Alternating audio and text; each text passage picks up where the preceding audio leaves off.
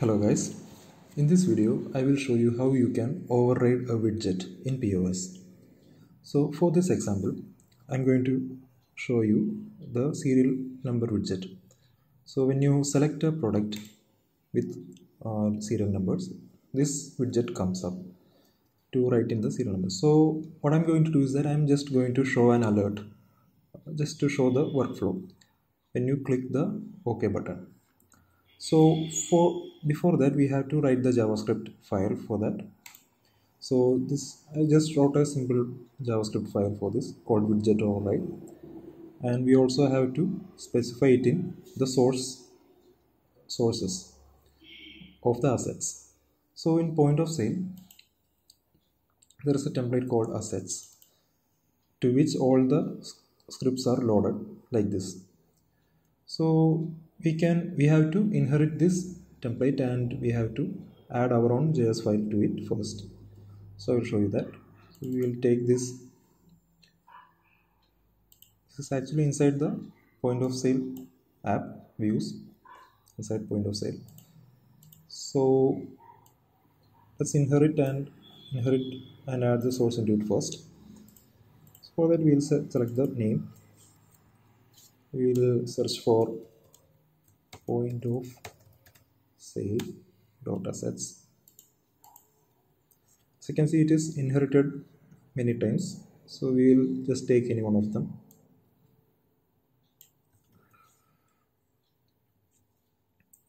And we paste it here, and inside that we will write our own file there. So our file is widget override.js. So we will copy the path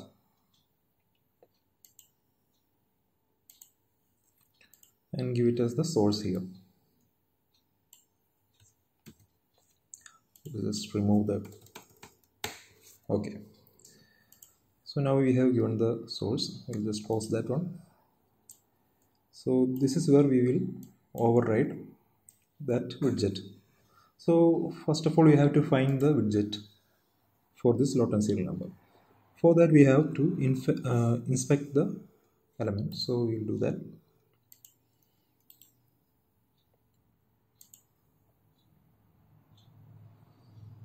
As you can see, there is a title there. So we will search with this title inside the JS files. So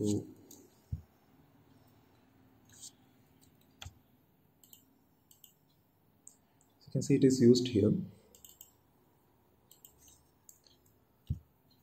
So as you can see, this .gui.show pop-up backlot line. So this is the pop-up. Now we will search this pop-up. You can see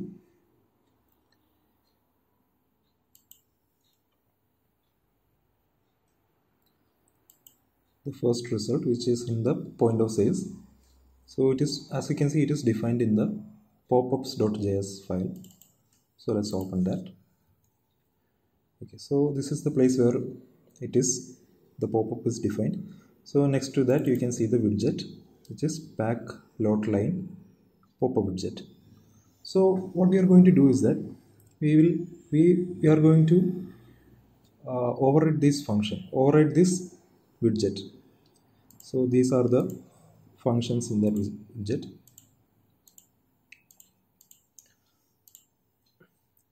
So we will just focus on the click confirm function. We will just add the alert to that function.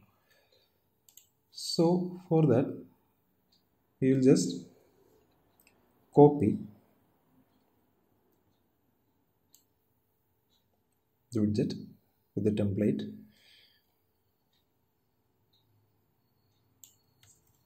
into our custom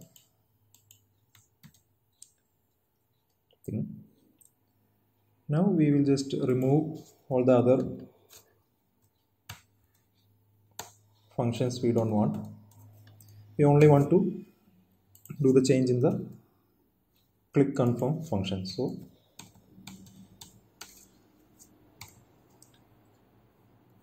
which is basically the function here.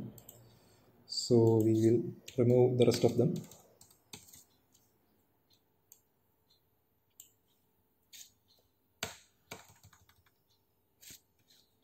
Also, this is also necessary, this defining part. We'll take that one too.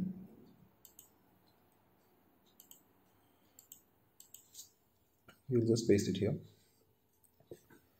Okay, so this is the click confirm function. So what we want to do now is that here you can see this is extended by pop-up widget. So in our case we are extending it from an already existing JS file. So what we are going to do is that we will define those files first. So we will give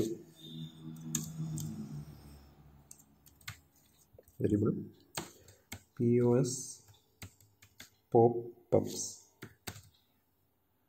equal to require, and now we will show this JS file. So this is the popups.js and it is inside the point of sale app. So we will source it there, like the name of the app, point of sale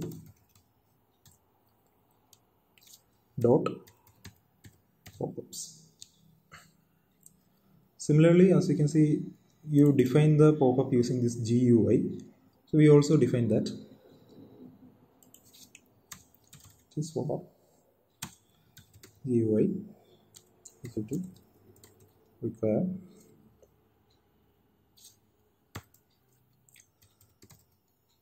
point of sale. So as you can see here, the GUI was inherited for this, so we will just take that one.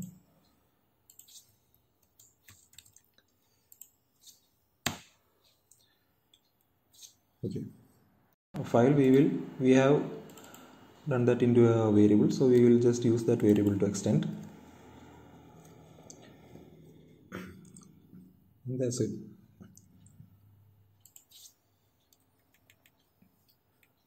We will just add our custom code here. We just want to show an alert, so we will give an alert widget overridden successfully.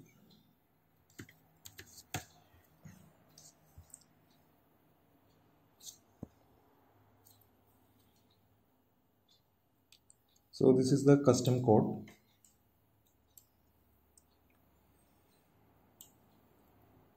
We just add one more line to this code. That's all we did.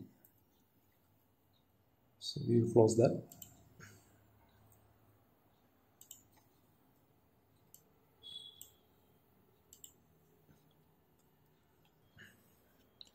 Now let us try to install this application.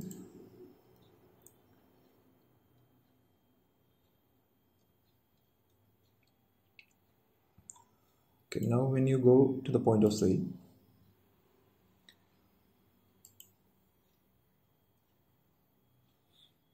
you select product with traceability, and then you click OK. Okay, as you can see, you are not able to see the pop-up, so there is some problem with our code. Let us check that. Okay, so as you can see here, I did not put the quotations, so let us put that. Okay, now let us try that again. Let's refresh the POS.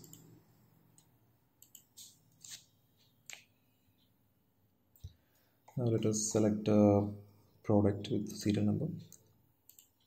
So as you can see now, when we click on the OK, the pop-up or the alert showing the message we returned. This is the custom message we returned there. So this is how you override a POS widget.